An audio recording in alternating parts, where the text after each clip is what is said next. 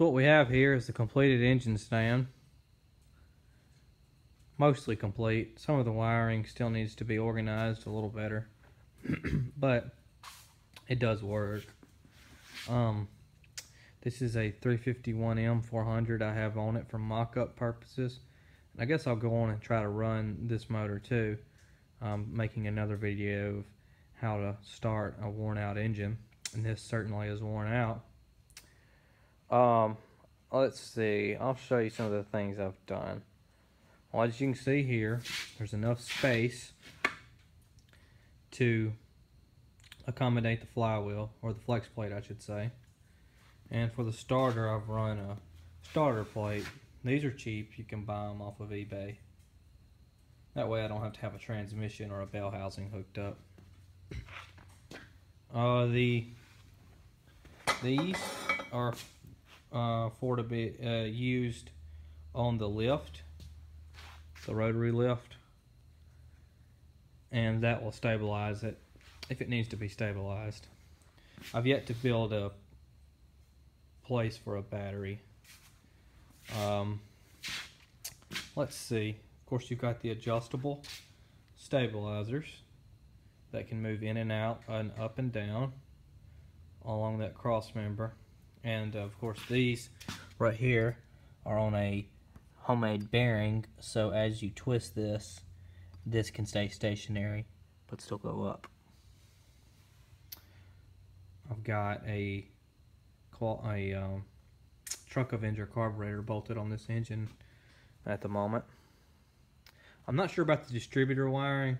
The distributor vacuum advance should not be pointed over there, and I'm not really sure where number 1 is. I think it's actually going to be this wire, but I'll deal with that later. Still need to pull the fuel line off and flush it out. It's actually not even on right now, just kind of looks like it. I need a connector for this, for the distributor plug, and I'm running a stock style DuraSpark 2 module, and feeding it with 12 volts, and the ignition coil on a DuraSpark system only gets 9 volts while in the run position. So I've installed a ballast resistor off of a 71, I think, Chrysler product. It's the only ballast resistor available for those. The key switch is off of a lawnmower, and I messed up with it. I should have just gotten a universal one, because when I put it in the run position, I thought this wire would be hot, but it's not. That seems to be a useless wire. This is the starting wire. This is the main power wire. Let's see. The radiator support can adjust in and out, and we have adjustability up and down of the radiator and gauge assembly via this tubing here. There's a bolt on the back side that can be loosened up, and this tubing here, and this whole assembly will slide up and down. This is the master ignition. Those gauges are cheap. There we go. And I guess that's about it. I need to include a video of this thing running sometime, and I may put a more detailed video on how I built this up soon, so be watching for that. I don't know if you know what this is.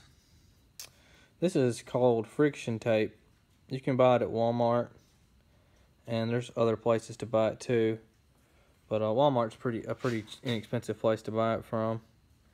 I've got a bunch of it in bigger rolls, but friction tape to me is better than vinyl tape in an application like this, because the adhesive doesn't melt and become all gooey like regular vinyl electrical tape.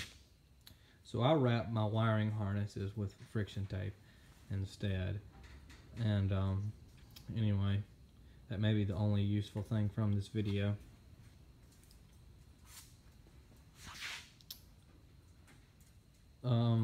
Things I would do differently. I definitely would start with a better base. The base is okay, but the metal was just scrap, and about 5 different people built this thing over the span of 3 months. The actual base, not the engine stand. This was just an engine stand to begin with. Now it's a test stand / engine stand. So I would definitely do that. I wouldn't bolt. I mean, I would bolt these casters on rather than weld them. I'd also put 2 fixed casters, probably in the back, and 2 swivel casters in the front with brakes. This should be more form-fitting. It's a bear to rotate this, and there's no provision for spinning it. You should be able to stick a pipe in there. These were torched out and should have been milled, and it works, so I'm not necessarily complaining, but that I would do differently. To contrast, this is a much better engine stand over here. You can see these are thicker. That's nice. It has an easy way to adjust the engine, and 2 fixed casters in the back, 2 swivel casters in the front.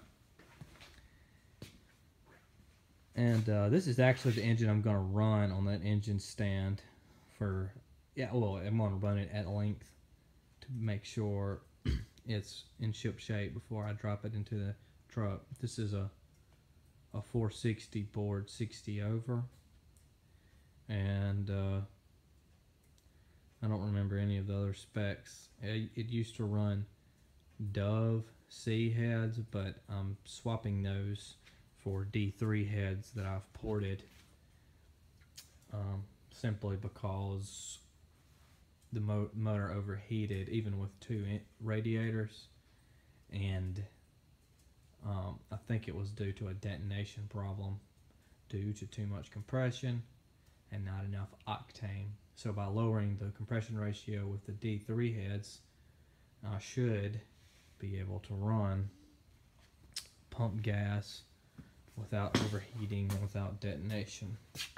And I know a bunch of you are going to come on here and say that you're doing that right now, and I think that's wonderful, but that was not the case for me. These are the D0VE, the Doves, and they're in great shape.